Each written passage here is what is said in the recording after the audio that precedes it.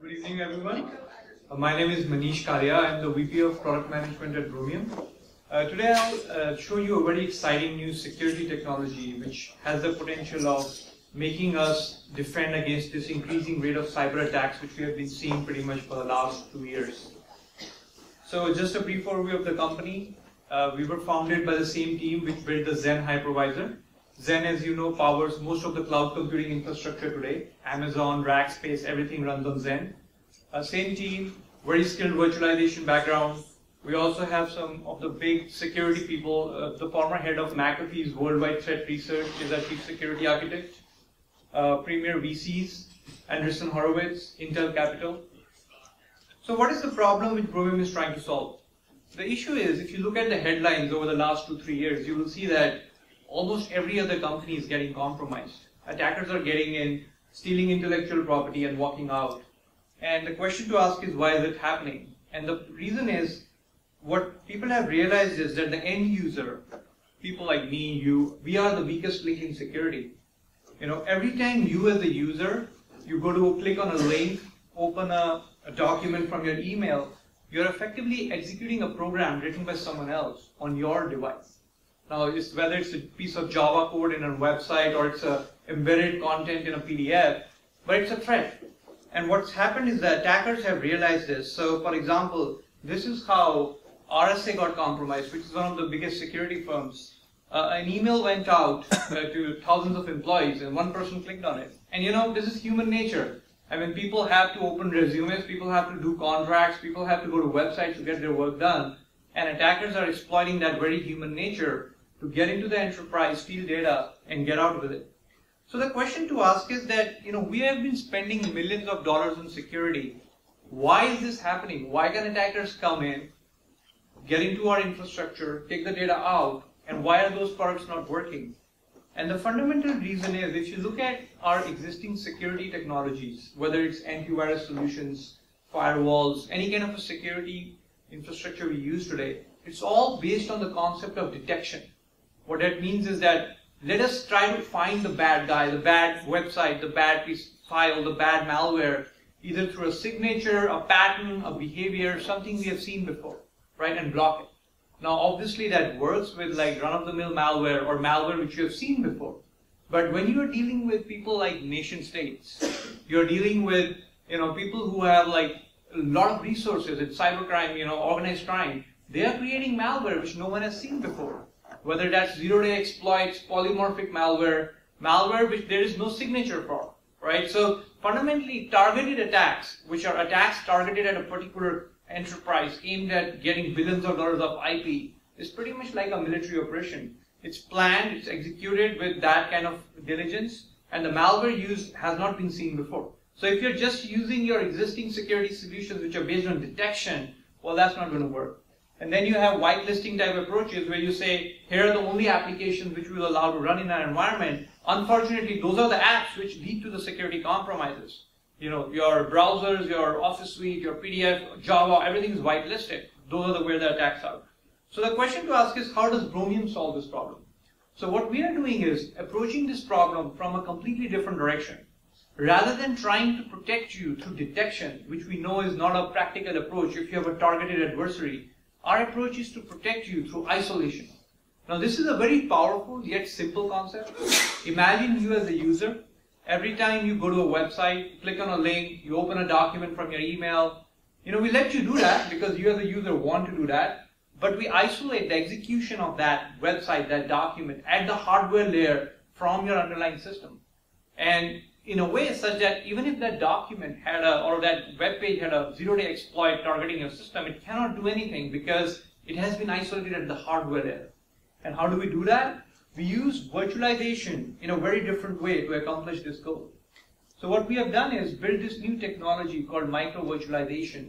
And what this technology does is it uses inbuilt virtualization capabilities which are present in the hardware, which are, by the way, the same things which are used by Amazon in its cloud to securely host millions of virtual machines without one virtual machine going and stealing data from another virtual machine. The same APIs are present in all your desktops, workstations, and now in your tablets and phones. We use those APIs for a very different reason. What we do with them is We use them to isolate the execution of individual tasks within the operating system. And what we mean by task is like going to Facebook is a task, going to CNN is a different task, opening a PDF file from your Outlook is a task, and opening this video which your friend shared with you on Dropbox is a task, right? Anything which a user does where he's interacting with content coming from the outside, we isolate it in real time. Here's how the product works. You install a piece of software on your system, whether it's Windows, Mac, you install it and your system is pretty much working normally. Now let's say you as a user, you go to a website. What we do is we create this very lightweight container called a micro-VM, and the entire content of that website is in that micro-VM. Every website you go to is in its own micro-VM. Every document you click on is its own micro-VM. We can literally create hundreds of these micro-VMs in an instant. I'll show you the demo. But the key idea here is, imagine of this as, you're basically in that micro-VM, the only thing running is that website. So none of your corporate files are present in it, no corporate data, no credentials, no access to corporate networks, right? It's empty. And now invariably you will click on something bad, which is okay, because what will get compromised is that micro-VM which has nothing to steal in it. It's empty. And when you as a user, you are done with that website or document, you move on. Those micro-VMs get destroyed. So it's as if every time you go to the web, you pick up a new laptop, you browse to the web, and when you're done with that website, you throw the laptop away and never use it again. Next time when you went to another website or the same website, you picked a new one. So you're constantly, using these micro-VMs to isolate malware. Now let's see the system working, because this is the most effective in a demo. So this is my system, and you can see I have Bromium running here. It's a piece of software. Here's my browser. So you'll notice I have several websites open here. Again, if I wasn't giving you any commentary, this would just look like a web browser demo. And what am I showing here? Now let me take you behind the scenes to show you what's going on. So what's happening here is, Bromium is isolating each website in its own container. So you can see here the 3 micro-VMs running, one for New York Times, one for Yahoo, one for CNN. Now let's say, we go in and we say, hey, let's go to Google, right? You will see a brand new micro-VM got created for Google. Let's say we want to go to YouTube. A brand new micro-VM gets created for YouTube. So as you as a user, you're using your web browser, you don't know anything is happening. It's completely hidden from you as a user, right? Behind the scenes, as you browse, as you go to different websites, we are seamlessly kicking in and protecting them in their own micro-VMs, right? So as you can see, I logged in into LinkedIn. I'm already logged in. Everything is seamless for me as a user, but it's all running in micro-VMs. So each website I open is in its different micro-VM, and you can open hundreds of these websites literally. Similarly with documents, right? You received an email from someone, and he's asking you to open some documents. So you open this. As you can see, it opened in its own micro-VM here. So this PDF document, which by the way, we were rated as one of the cool vendors by Gartner. I just accidentally happened to open it. Is running in a micro-VM, right? So the point here is that now let's say this document had a 0-day exploit on it. Well, all it would do is compromise this micro-VM, which has none of your data in it, no files, no secrets, no passwords, no access to your corporate networks. And when you close this document away, everything just goes away. So this micro-VM will just get destroyed. It's as if it never existed, and it will go away from your system, right? So this is regenerative computing, sort of in a way where you don't have to worry about what the exploit is. What am I vulnerable in? Because you are protecting through isolation. Now keep in mind, this protection travels with your device. You're sitting in Starbucks. You're traveling in a different country. You're still safe. You're running a 2-month-old version of Java. You're still safe. You haven't patched your machine in 3 months. You're still okay. Because you are now going to the hardware layer, below the software stack. So you, in some sense, don't care for what's happening above.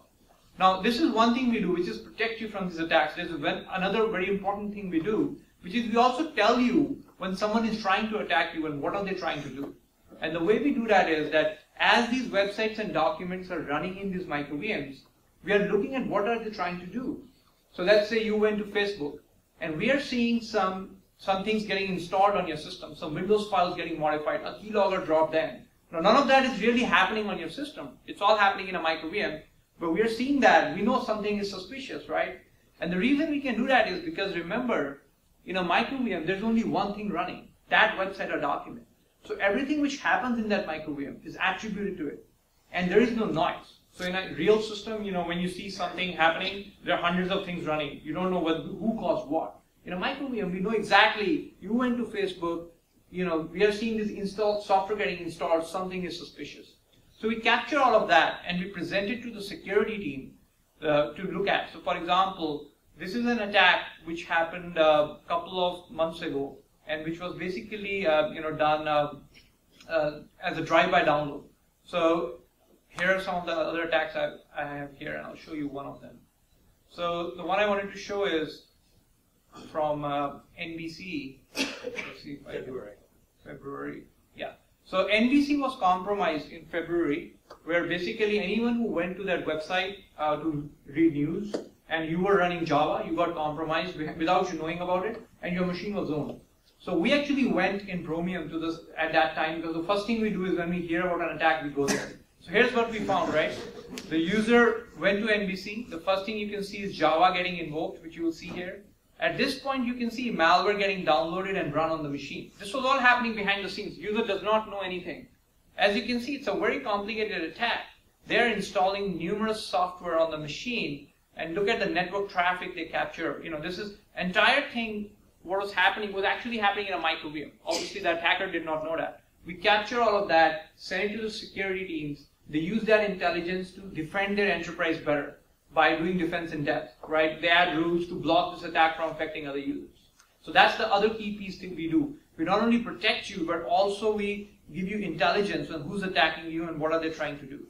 So coming back to our sort of key thing, the most important thing to remember here is that, what we are doing is giving you a security technology which for the first time is not playing that cat and mouse game where we are chasing and trying to say, okay, we found a new malware, let's add a signature for it. We have a fundamental architecture which protects you from the unknown attack, the unknown threat, the 0-day. And so here are some of the key use cases where our customers find a lot of applicability of this unique security technology.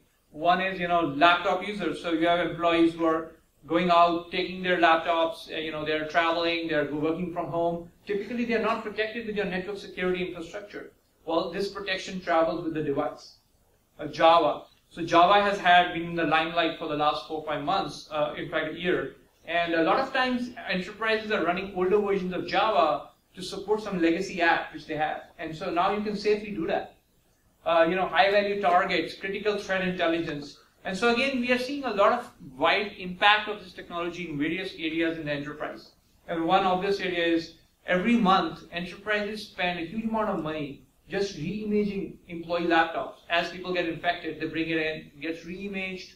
The employee is out, cannot work for 4 hours. IT has to back up everything, do everything. All of that is gone because with this technology, you really never get infected. It's all happening in a sort of a virtual world in some sense. So with that said, our goal really is to not just keep this, as an enterprise solution, but this is something which applies to each one of us. As we do our personal banking, as we do our interaction with the outside world, everything is on the internet, and we all are scared of getting compromised as well. So the solution we are building is really to make it safe for us as users to go and use the web as we want to not be afraid of getting compromised. And this is really helping you to go and use that all the applications you use, whether they are your personal applications, your SaaS applications, your cloud applications, without having this risk of feeling threatened by cyber crimes or just malware. So with that, I'll pause and see if there are any questions. Yes. Can you comment on hardware dependencies? Sure. So what we do is we use Intel virtualization technology. So as long as you have an i3, i5, i7 processor, which were shipping since 2009, 2008, you are on the right hardware. And operating systems? We support Windows, and we are launching a product for Mac OS X this quarter as well. So again, the technology is very independent of an operating system because it's virtualization based. Any other questions? Yes. If in that isolated machine you download a file and save it to your hard drive, right. At some point does it not then infect potentially other parts of the system? Great question. So remember, as a user, you never see any of this, right? So this all is happening in the background. So let me show you. So let's go to Google and let's download a file, right? So hey, let's it's not the tax season, but never hurts to file taxes. So let's save the file, and I'll go and save it on my downloads folder, right? So remember, as a user, you are doing what you normally do, right? You clicked on a file, you saved it, right? So now let's go to my downloads folder. Now you may be surprised what all I download, so please bear with me. But you can see this file we just downloaded, right? So you can notice the Bromium tag on it. It's kind of small. What we do is, as you download files, you can save them wherever you want. Persistence of data is not the problem. Whenever you execute this file, it will launch in a micro-VM, right? So as a user, you download a file, you save it somewhere, you save it on Dropbox, you save it on your folder, that's fine. We tag those files that's coming from the outside, right? And we put them in, and we tag that information with the document. Whenever you launch those data, those files open in micro-VM. So basically, we end up creating new micro-VMs as you go, right? So you can save your documents wherever you want. We are not getting in the middle of that workflow at all. It's not the persistence of data which is the threat. It's the execution where we isolate. Does that make sense? Yeah.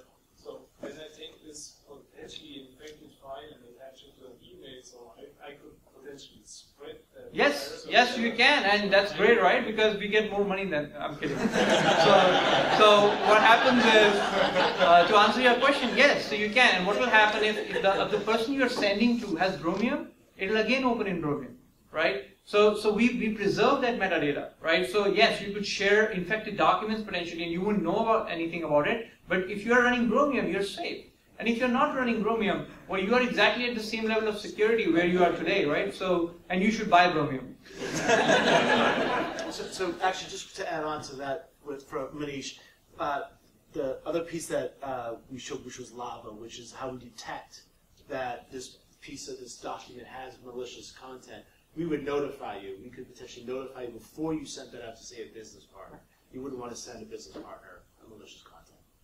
Yeah, yes, please. So if I browse the web a lot, and I say I have 16 different Internet Explorer sessions, right, that are hogging a lot of memory, and now you think these micro-VMs, there's definitely some sort of memory rotation, right? Right, so I actually anticipated that question, so I'm going to start this script.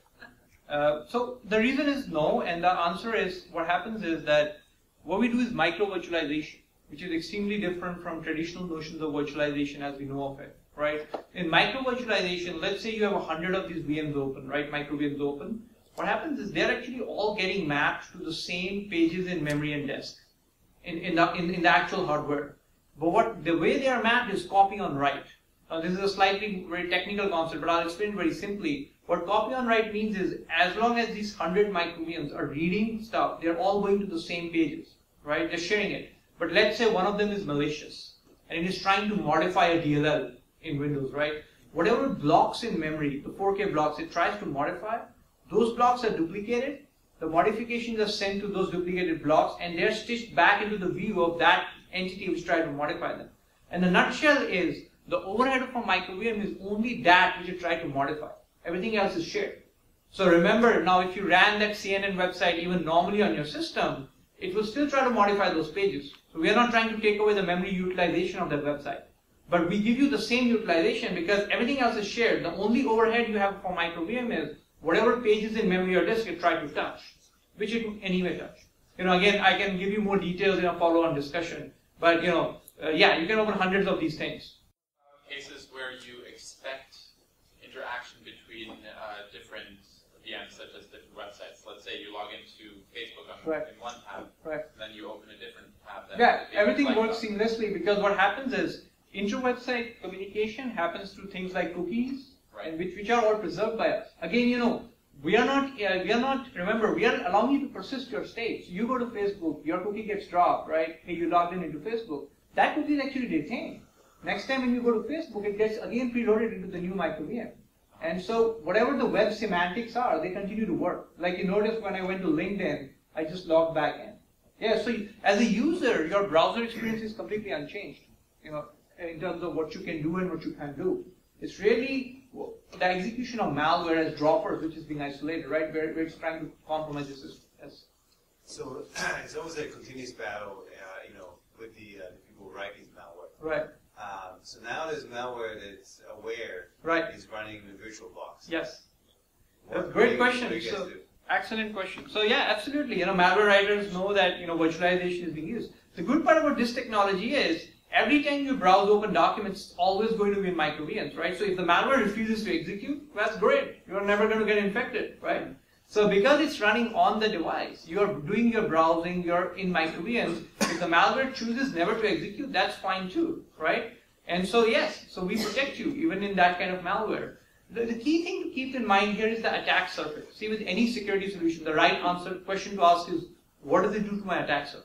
So what happens is, in traditional operating system land, right, browser, OS, Java, Office, you're looking at 60 million lines of code.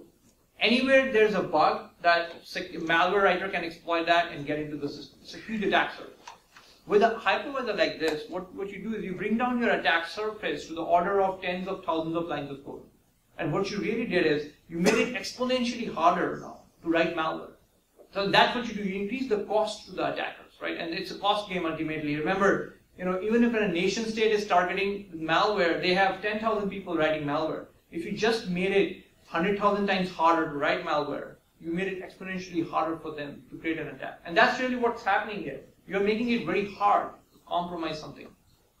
Do you name names for states specific? Oh, I mean, we all know that. Time for one more. Yeah. One more question. Yes. So if you download like an installation Right. file, that one installation file will get the Bromium Right. icon. Right. Then that's going to essentially decompress Right. any number of files. Right. Do Great. they all continue? Yes. So we can tag the state of installers as well. It is. So in the end, you just But- you've been using a computer for a long time, installing a lot of programs. Eventually, Right. you could But- have exactly. But imagine this kernel scenario. files. Right. Well, see, the Bromium tags which you are seeing are actually hidden from the users. Right? They have nothing to do with them, right? So now I'll give you the scenario where you're saying, let's say you're an employee of a company, right? You have this corporate laptop. You want to download a game on it, Picasso Photo or whatever, right? And today what happens is either organizations will say you can do that, or they will say, you can do that, and then, what happens to the PC, God knows, right? Because anything can get installed on it. What this lets you do is, you install this app, we'll tag it all hidden. You won't see any tags. That fall for the demo I was showing you guys, right? So you install the app, it looks like a normal app to you. Every time you run the app, it runs in micro-VMs, but you don't see the difference, right? And so it actually enables the employees to use apps, use web in the way they want to without risking the enterprise in any way. And it's a fundamental use of the virtualization isolation principle to do that. Does that make sense? Yep. Well, thanks a lot, everyone. I really appreciate your time. Please come back.